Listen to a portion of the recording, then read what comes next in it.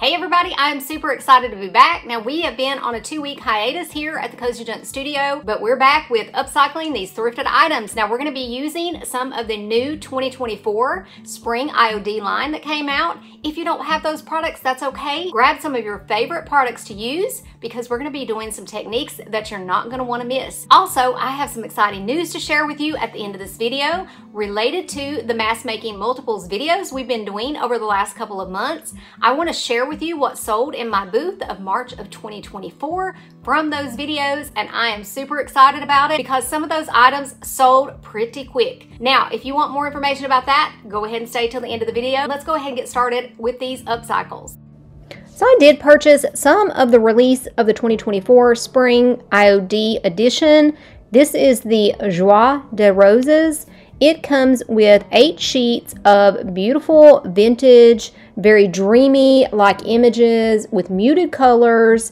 They are kind of cracked images, have that aged look to them. Now these roses and the images on here are very large and grand, but I did use them on a smaller piece and I want to show you how. Now I purchased this piece with a lot of that wood fruit in it. I mean, it was a huge bowl of wood fruit, but I really want to make this over because I'm selling the fruit individually in my vendor booth because it definitely sells well. And this had some very nasty stains. It had mold on it. I had to clean this really well, and actually I cleaned it again once I pulled it back out of my stash. So I thought this would make a perfect base to use this transfer on.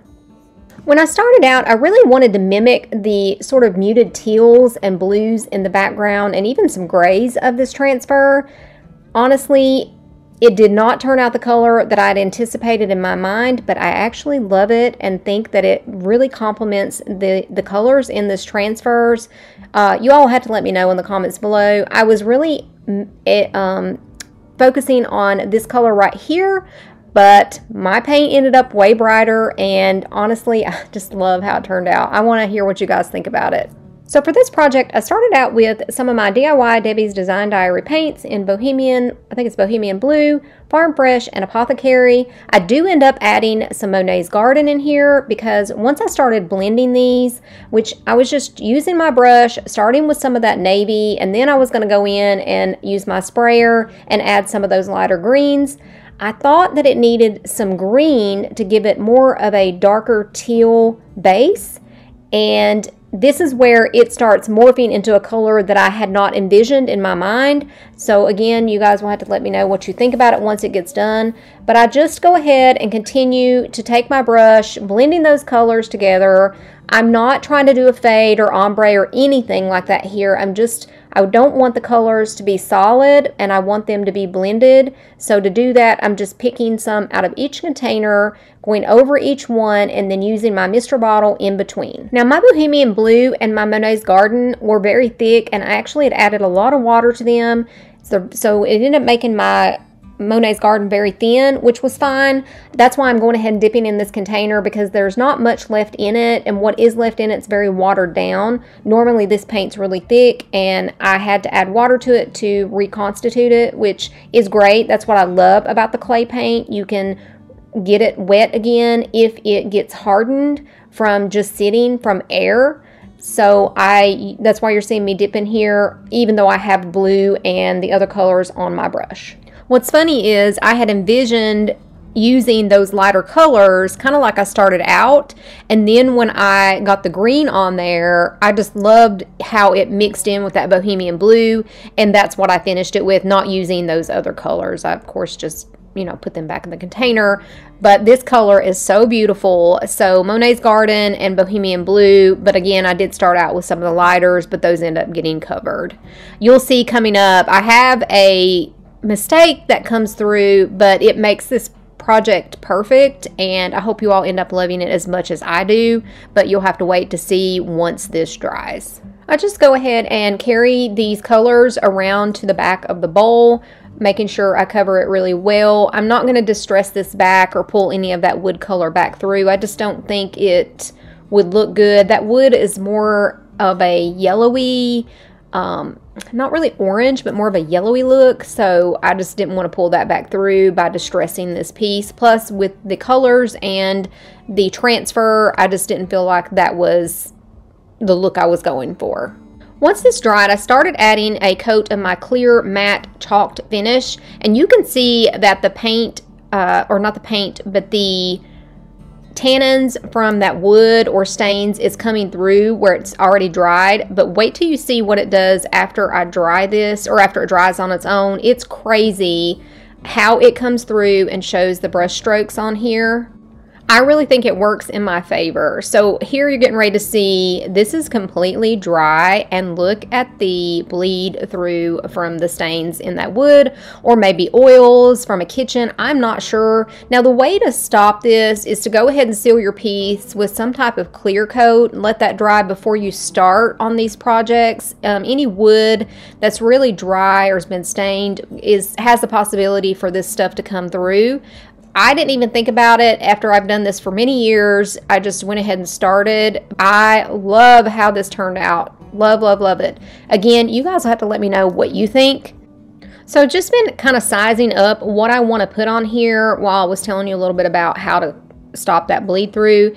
And I want to use this part that has the butterfly, plus it kind of tails off to a point at the end, kind of like the bowl does. So I'm just picking a couple sheets in this transfer book that's going to fit this bowl, and I do end up cutting down the second sheet and not using it as largely as this one. Another thing I wish I would have done is cut this down smaller, and I do end up doing that, but after I get it stuck on, I wish I would have started in the middle of the bowl and worked my way back up the sides. And I do that with the second piece, but you know, you all can learn from my mistakes. I don't hardly do concave in surfaces. I do a lot of rounded surfaces.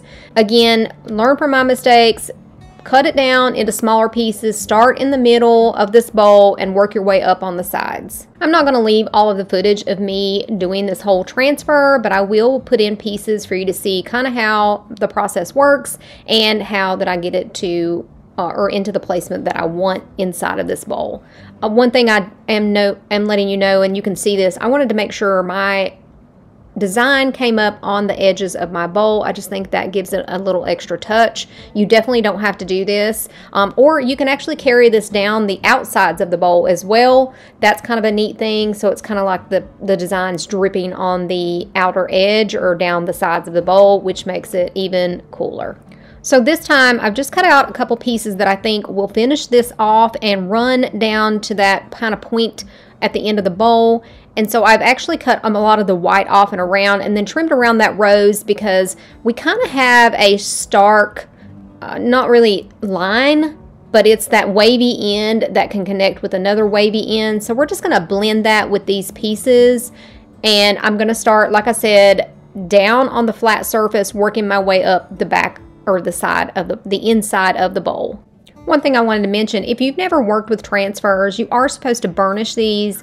Generally, you use the back side of this transfer piece, the clear plastic that comes off, but I have started using my hand to do it because I'm bad sometimes for not getting the transfer completely stuck down in certain places, and sometimes that plastic, if you do that too hard, it'll rip your transfer back up. So I've been pretty cautious, and y'all know I'm definitely not a cautious person, but especially with transfers, I get these comments all the time. Wow, you handle those transfers just crazy. You're definitely not delicate with them. And that's true. I'm not. It's not offensive at all, but I'm not. I mean, you know, yes, they're expensive and I don't want to ruin them, but I'm also, I don't know. Y'all know how I am. I'm just not crazy about being too careful.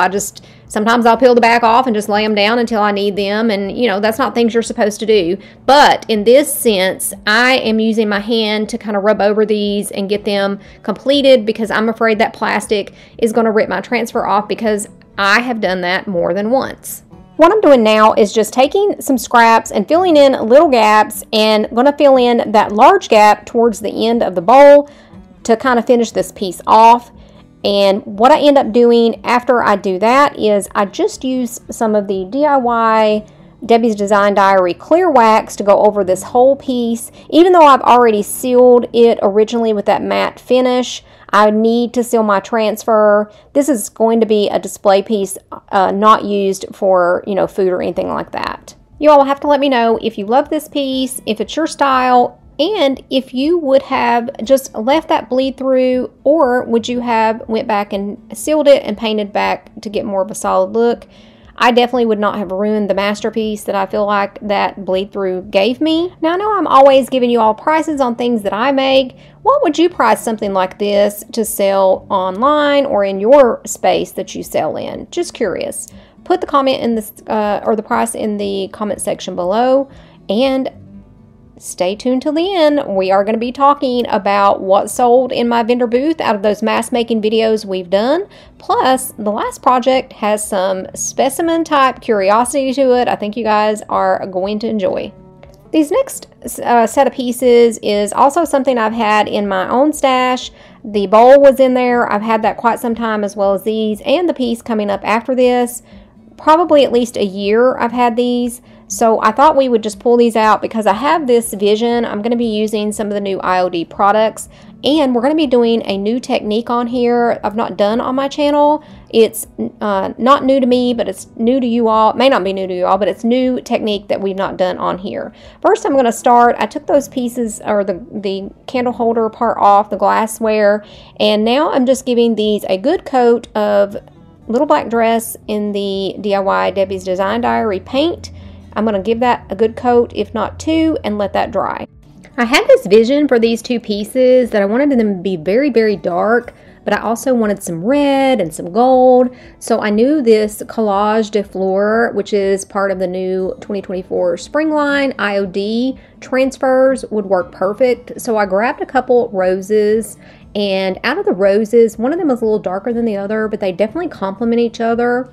But before we do that, we're going to be using this IOD new 2024 spring line veranda stamp. This thing is quite gorgeous. Now, I forgot to show you the stamp in person, so I'm just going to insert some pictures here. If you want any of these products, my affiliate, Aunt Bee's Attic, Beth, is wonderful. Go on over to her auntbeesattic.com and order these. I'll have the link in the description box below. I do get a small percentage, but her prices does not reflect in her prices for you. They're actually cheaper than most of the other websites, and she has $9 flat rate shipping. If you use my link every time you order, I do get a small percentage to help pay for these items that I'm showing you on here. So the first thing we're going to do is use IOD ink in the color black. You can use any color of ink. You can use any kind of ink.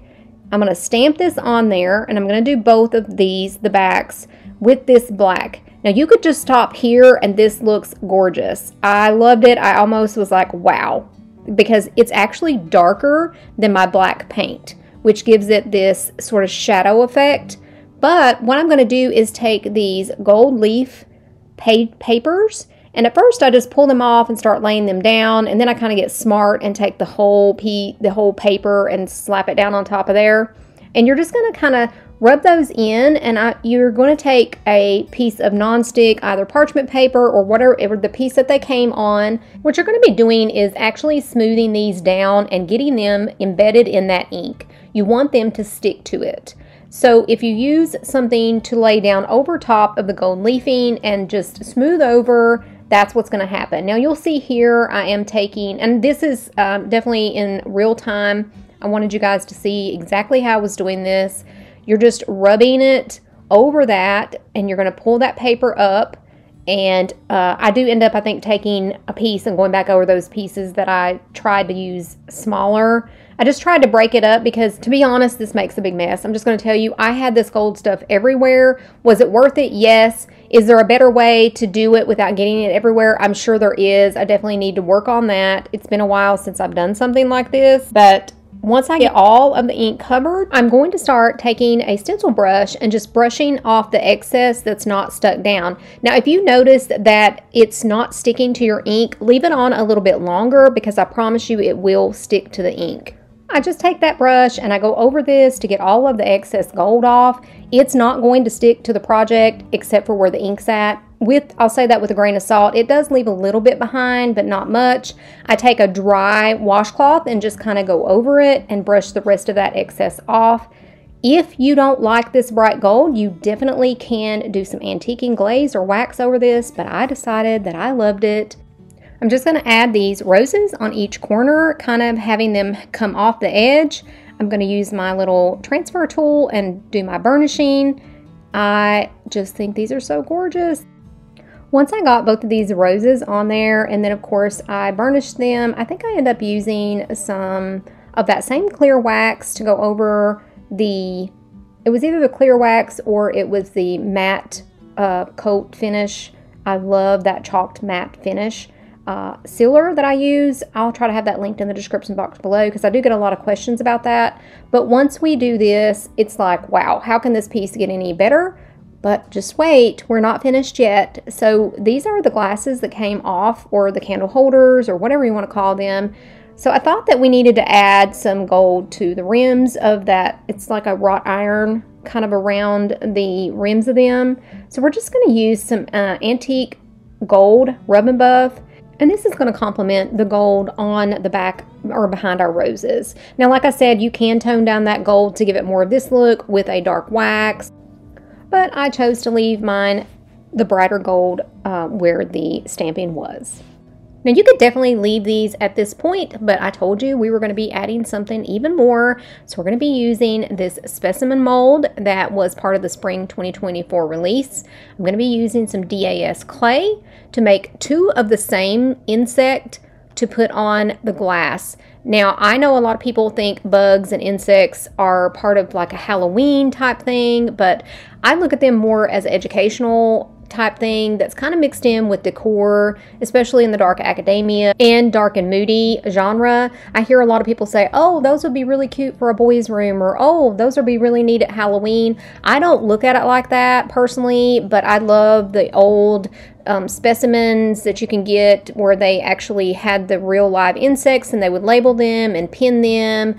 It's more of an entomology and an educational thing and just for the love of nature. So if you can look at it like that, then that might be something that, you know, maybe more of your style versus just for a boy or a boy's room or just for Halloween. When I hear those comments, I'm always like, that's not really, I don't look at it like that way. There's nothing wrong with that for sure. I mean, definitely, you know, my boys never played with bugs, not that they wouldn't, but it's not just a boy thing in my mind. It's definitely more of any one thing, especially if you like that kind of stuff. And I definitely do. I like the darker side of things. So for me, this glam and these dark roses, which give a vintage vibe with this veranda stamp, and then just having these insects on the outside of the candle holder, it totally pulls this package together in such a unique way and decor item.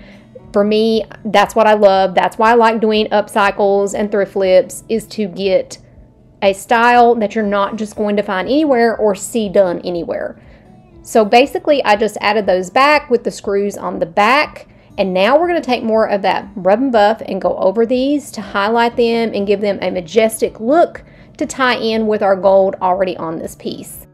Now you all will have to let me know what you think about these pieces. Also, do you like insects? If you don't, that's okay. I totally understand it. There's definitely some things in nature that creeps me out and grosses me out. So I truly understand. Our next piece was actually an award given to someone locally, and it had a gold plaque on it, and I think it was meant for golf balls because it was some type of golfing tournament. So I took the gold plaque off, which was really small. I'm not sure why it was on the back of this very large thing. And then I gave it a good coat of the DIY black paint that I've been using. Now I am going to add this DIY crinoline and some of the white swan paint to the kind of the whole area of this, but leave a little bit of the black as a kind of a halo. And I'm going to go ahead and mix this kind of in together. And I'm using just a piece of foam that came out of some type of packaging. But this was a solid wood color, just a dark stain, and I painted it black. But I'd painted it black a while back, so that's why I couldn't show you for this video. I'd started it for a different project and then just didn't end up using it, so it went back on the shelf. Now it's back off of the shelf.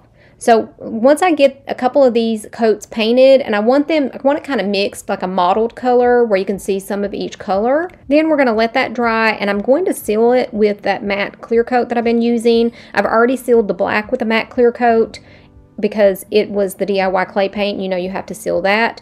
I end up taking a little brush to kind of finish this off the way that I want the pattern to go on it. And I do end up going back with a little bit of black paint to round off the corners down at the bottom.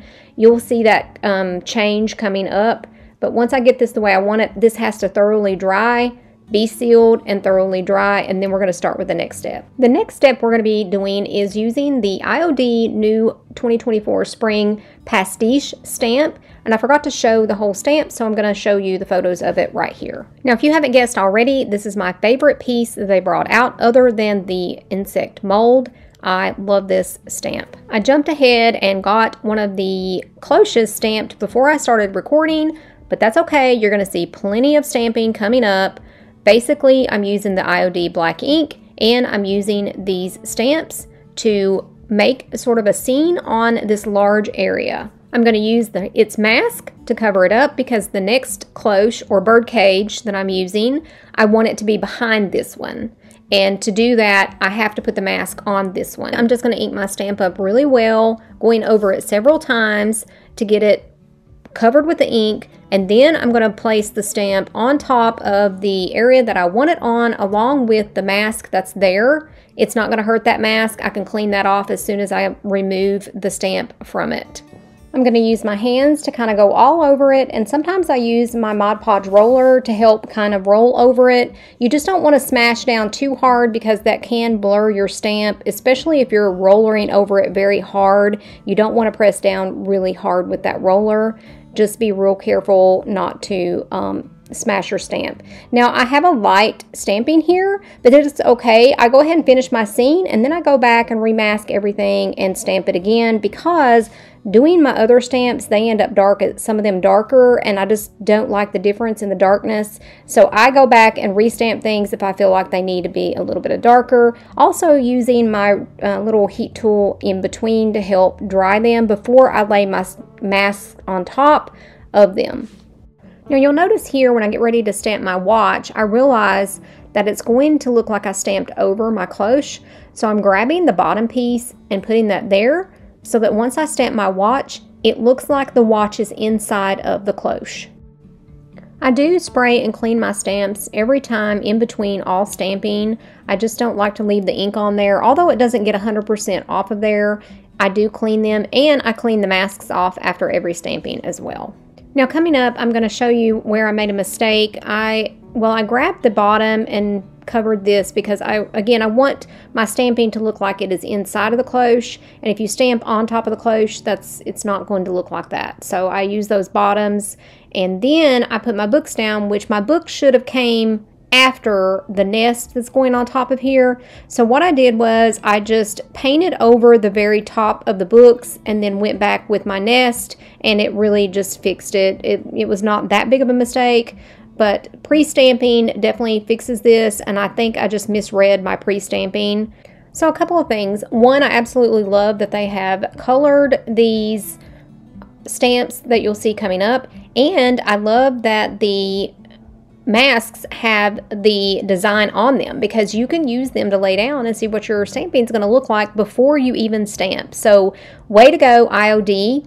I also want to let you know I saw a lady, and I wish I had her name, and I'm so sorry. I'll try to link it in the description box below, but she took Stays-On ink, which Stays-On is permanent. It doesn't rub off. Now, IOD stamp is permanent, but it takes a while to dry. Stays-On dries almost immediately. Normally it does.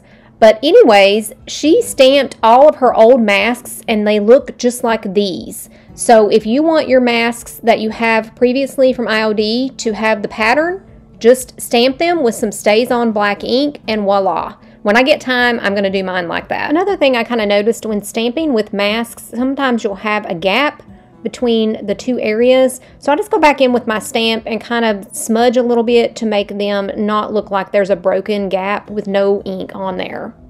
After I do the feathers, I go ahead and put the insect stamp on here, finish that part off, and then we're going to use one of the new IOD label sets. Now, these is definitely something that would be awesome to have in your arsenal of supplies. So now what I'm going to do is use one of the kind of ornate labels to go on the top of this piece. We're going to use the letters, a very small font set, to stamp the word specimen. Now I'm going to show you coming up how I use the smallest stamp or the smallest letters, and I don't stamp them all together like you can. I stamp them singularly because sometimes stamps can have an edge that makes your letters be farther apart and they will not fit what you are trying to get them into. So I'm just showing you here, you could actually put these all together onto a piece of plastic or, you know, backing to stamp the word all at one time. But like I said, I'm not doing that, and that's why they were crooked. I wanted to show you here, there's space around there that I need to get the word specimen inside of my label. So I'm just going to show you, I do a couple and show you how that I do them one at a time, and I'm able to get them really close together to get that word specimens inside of this label. So for the next step of this, I really wanted to put something either inside of those little slots down at the bottom or on the window, and I decided that I would just put some things on the window so whomever purchases this can use the bottom for storage or display things that they really enjoy looking at.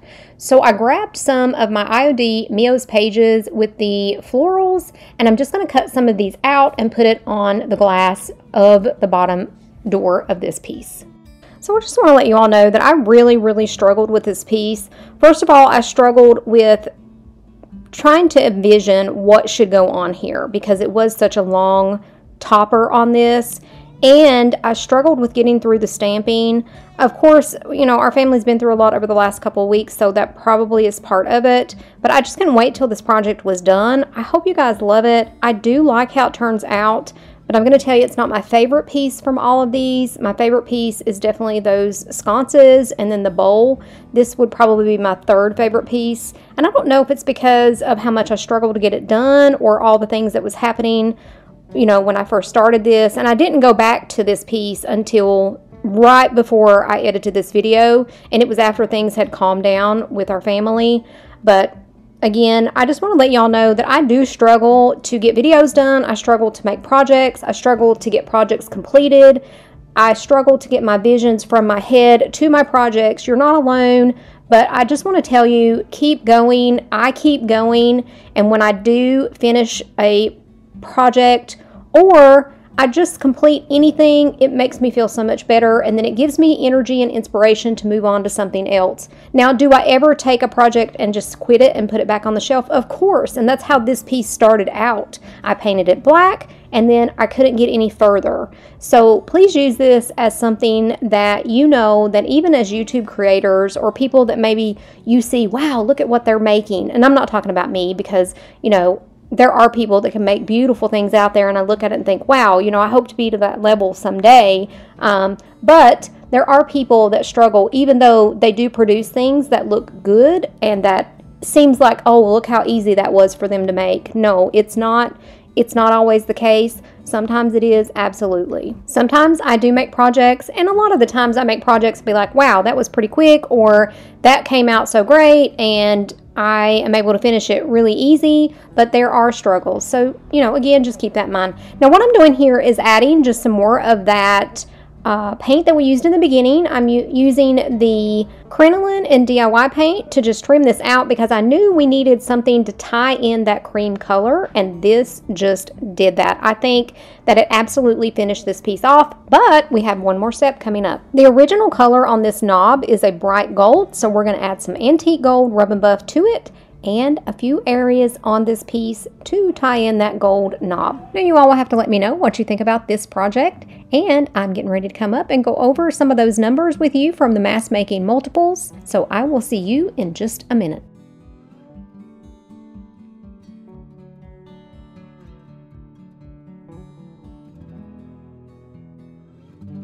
So if you guys remember, we made 2 sets of paper clips and we just added washi tape and we added decoupage paper to 1 set of them.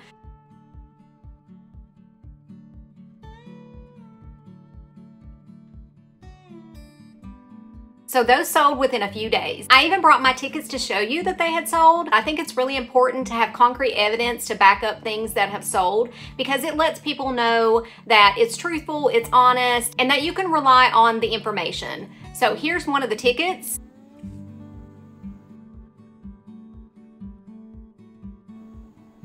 And it was the one that we had put on the vintage music card. Also, those handmade bookmarks that we made.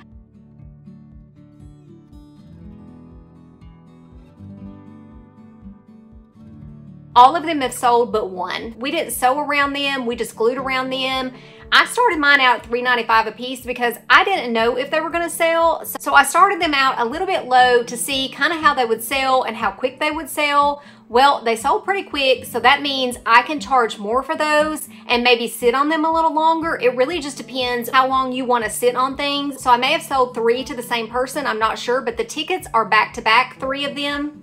So if you look here, bookmark $3.95, bookmark $3.95, handmade bookmark $3.95. So those 3 are together. All right, my cutting boards, I did the same way. I started them out at $3.25 a piece, and almost all of my cutting boards have sold, and here's one of the tickets from them.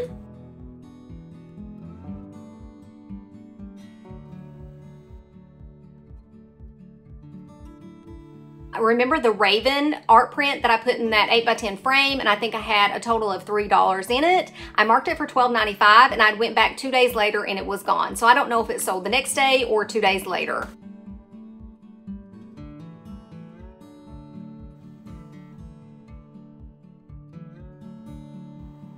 And remember the Edgar Allan Poe, I told you guys that always sells. So here is the Edgar Allan Poe. That one sold for $10.95. I think it was one of the 4x6s or maybe 5x7s that we made. Here is another Edgar Allan Poe that sold for $10.95 as well. I don't know if we made 2 of them or I just had extra ones in my stock. We also framed one of those owl Temu prints, and that sold as well. And that one's sold for $13.95. Also, remember those towels that we stamped, and I was like, these towels are horrible, they're so thin. I really didn't know what kind of towels they were. You all definitely let me know. That's how they're supposed to be. I only put 2 of those in my booth. We only stamped 3 because I was so frustrated with them, and the 2 that I put in my booth sold within days. I only put $3.95 on them because I wasn't sure they were even gonna sell.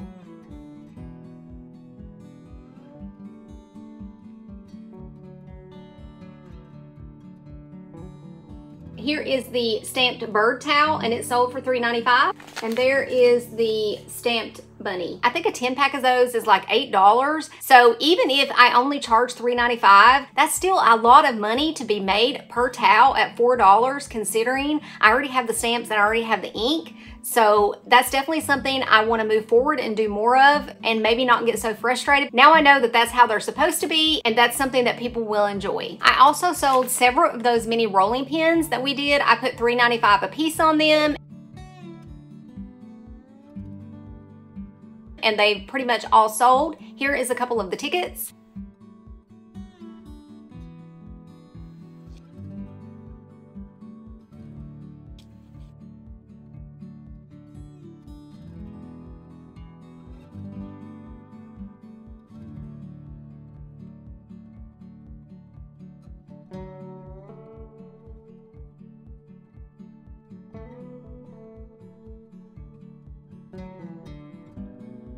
Now, I hope sharing this information with you will help you keep going and give you more inspiration to make these smaller items just to have to sell and cover those booth costs or maybe those platform selling fees, so that if you love making furniture over or you love larger pieces that take longer to sell, selling the smalls can cover that booth rent until you sell those larger pieces. So I want to thank you guys so much for hanging in and waiting on this video. One of my adult sons had a minor surgery, or what was supposed to be a minor surgery, that had some post-op complications, and although I am a registered nurse and was able to do a lot for him, we still had to depend on medical professionals to help him to get through that. that. He is much better now, and I am back and ready to get going. So thank you so much for all of your thoughts and prayers, and I will see you all in the next video.